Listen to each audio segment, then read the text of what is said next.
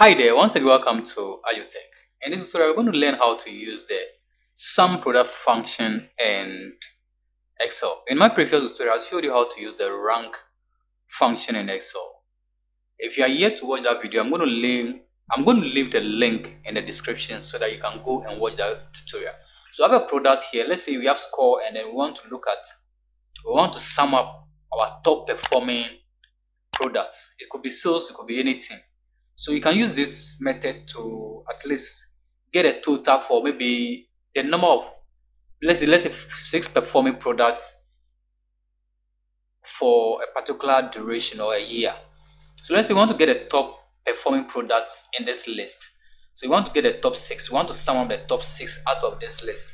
You can easily use the sum product function to do that. And it's a bit technical. In my previous lesson, we can easily use the rank function to rank this score. So like I said, I'm going to leave the link below so that you can easily go and then watch that tutorial. But today, let's focus on how to use the sum product function.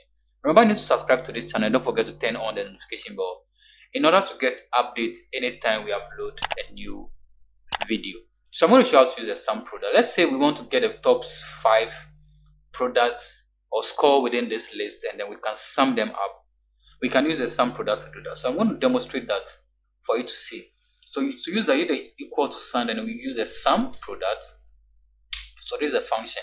For the sum product, you hit your tab key, and it's going to accept an array. So an array is just a group of values. Okay. So we basically want to get a top performance. So that's the high value. So use the large keyword, the word large. So once you use the large keyword, it's going to now pick some arrays. So we need to select the values that we want.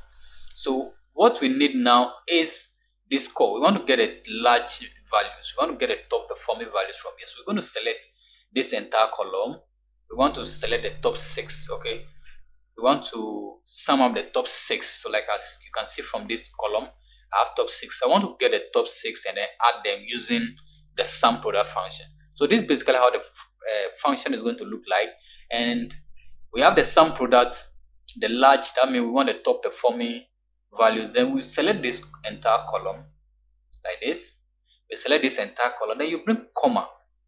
There is an array. The next thing we need is the values that we want. Okay, we want the top 6. So you put that into a curly bracket like this. So we want what? Sorry. We want 6. So it's going to be 1, 2, 3, 4, 5, 6. So we want the top 6 performing score. Okay, we want the top 6 from the list. So we open the bracket, we check, we open the bracket twice. So we need to close it that number of times, and then we hit the enter key.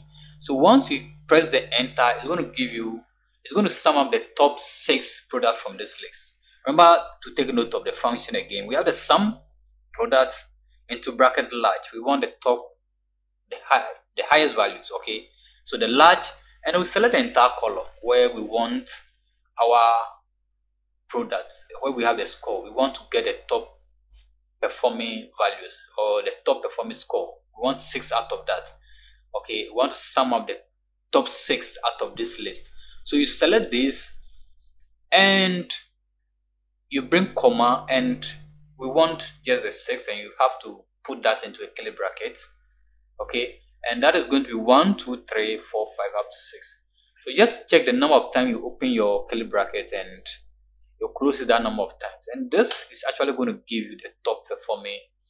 It's going to sum up the top value. We can easily demonstrate. So we've been able to use the sum function to calculate and get our total, okay, for the top 6 score within this list. So we can easily do a check and see whether what we've done with the formula, the sum product function, we can easily check and see if truly the formula we used actually worked. So we can easily do some random check by selecting some value from this list, the top 6 values from this list, and see if really we're going to get 275. So this is going to display at the status bar here, and then we'll monitor it.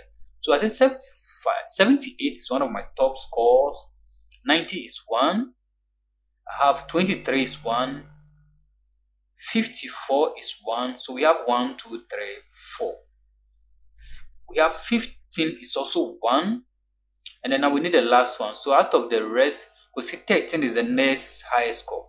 So we select 13, you can see down here the sum over is 273. So this is saying that the count is 6 and we've been able to get the 273, meaning the formula we use actually worked for us. So you can see using the sum product function, you can easily aggregate or give you the total of the top performing values that you want to sum up. So you can easily use this to generate your sales for a particular product, maybe the top 6 products that are performing.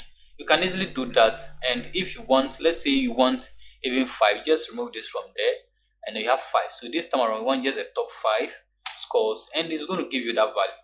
So basically, this is how to use this formula, okay, the sum product, to actually sum up the top performing value, whatever figures you want. You can easily use that. So you're going to calculate that. So like I said, I'm going to leave a link below this tutorial for you to at least go and watch my video on how to use the run function in Excel. So remember to subscribe and don't forget to turn on the notification bell in order to get updates anytime we upload a new content. So thank you so much for enjoying this tutorial. Till I come your way another time, remember to keep visiting AdjoTech and subscribe and share this video with friends. Bye bye.